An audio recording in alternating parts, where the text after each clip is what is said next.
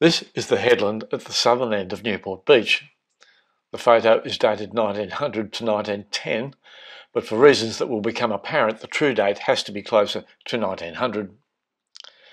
Note that the land behind the cliff is fully vegetated, with 100% coverage of native grasses, shrubs and a small copse here. This land has only been lightly grazed by sheep or cattle, if at all.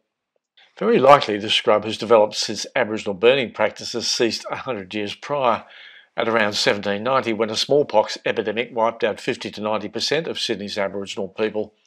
A massive death toll when considered in the context of COVID, which has so far claimed only a small fraction of 1% of Sydney's population. This is Newport Beach, New South Wales in 1912, or rather Farrell's Beach as it was then known, John Farrell owning much of Newport at the time. Farrell's Lagoon is in the foreground. My younger sister drowned in it in 1952, but she was saved, discovered by the bubbles. This lagoon ran far back, its head being at Woolcott Street, well on the way toward Newport Hotel.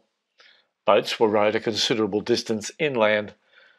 Newport Oval was then a substantial wetland, fringed by huge casuarinas along Gladstone Street. Gradually, the wetland was drained and the creek's banks and bottoms were concreted. It became a canal where boys caught large eels with a length of string and a piece of meat. Now, all we have to remind us of these photos and a concrete stormwater discharge of stunning ugliness on the beach. But these photos reveal another history of cliff instability. Going back to the 1900 photograph, this is about where Newport Pool stands today. To the right, the bottom of the cliff is fringed with sand. But this 1912 photograph is very different.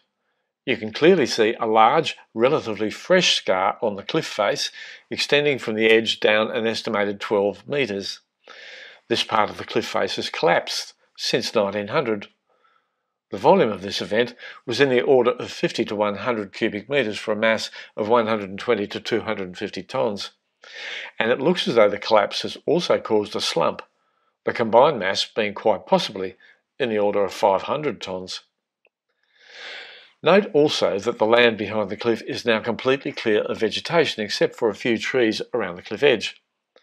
A fence is clearly visible here. This land is now being grazed by introduced animals, cows no doubt, probably goats and possibly sheep too. At the time of the photograph, there had been no large sea to remove this collapsed material, be it rock, sand or colluvium. Time rolled on, less than 6 years as it happens, because this photo was taken in 1918 or immediately prior. But here we see that development at Newport has commenced. The sand is now flat following large seas. The outermost colluvium has been completely removed, again by the sea, and the cliff face scar, now weathered, is noticeably less discernible. And on the sloping land behind the cliff, patches of low scrub have grown, probably coastal wattle, but possibly blackberry bush, showing about the amount of growth you'd expect to see over a period of 5 or 6 years. We've now established a history of substantial cliff collapse and avalanche in the area of Newport Pool. Of course, there is no pool in these photos, but there was at North Newport, Bilgola Headland. In fact, there were two, which begs the question, was the northern rock platform chosen for a pool because of this collapse? It must have been in people's memory. Part of the problem at Newport Pool in 2022 is this. On about the 23rd of February, after a week or so of rain, there was a relatively small but still significant rock collapse from the cliff face. Significant because it dumped around 17 tonnes of material where people place their towels and belongings while they swim. Large, potentially fatal rocks also fell over 250 square metres of the area where people like to sunbake and children play. This video was taken on February 24. It was published as a 4-minute video, Newport Rock Pool Cliff Collapse, no one killed this time, the intention being to alert people as quickly as possible to a developing and dangerous situation. You may have seen that video. Another part of the problem is this. Much dramatic evidence of sudden landslide is almost as quickly removed by the next high tide. It is simply washed away. People are thus blissfully unaware of what has just happened and as a result ignore the high potential of a repeat event. Subsequent close examination of the cliff face around Newport Pool shows high potential for further falls. Higher strata are extremely weathered, weakly bonded, and have many vertically oriented ironstone-filled cracks. Being of very low competence, this material frets away constantly as gravel-sized flakes, small stones, and occasional larger rocks. The gravel accumulates on shelves, loading them up for future fracture and collapse, or, in the case of driving rain, mudslides that can quickly grow larger as successive lower layers are brought down by those above them. And all the while, the higher, stronger sandstone beds are being not only undercut by these processes, but are being heavily loaded from above by falling scree and even the construction of swimming pools. In fact, a year ago, a very large piece of swimming pool surround, about 1.5 metres by 600 millimetres and sporting steel reinforcement, collapsed in this area to be moved around behind the rock pool by the sea for some weeks before it was ultimately consumed and disappeared. However, on March 8, after heavy constant rain, it's clear that the feature is a slump, mudslide, landslip, call it what you will. And the water is now running down onto the sand because the soil above is super saturated. No absorbing at all. The only safe way to get to Newport Pool is along the water's edge at low tide. But if there's a sea or the tide is higher, you have to enter the danger zone. Furthermore, in the last week the sea has stripped away much of the sand to reveal the underlying boulder beach, and for many, many people this is simply too difficult to cross. This leaves only the billy goat track at the foot of the cliff, hard up against the 15-metre high pile of colluvium that reposes against the cliff, and I've just indicated that parts of it are at high risk of collapse, and that collapse has commenced.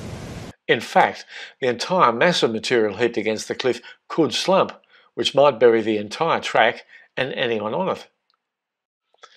I understand that at one stage, a property owner actually wanted to erect a fence on what they thought was their boundary, because in the area of Newport Pool, the property boundaries were not high watermark boundaries, but were fixed.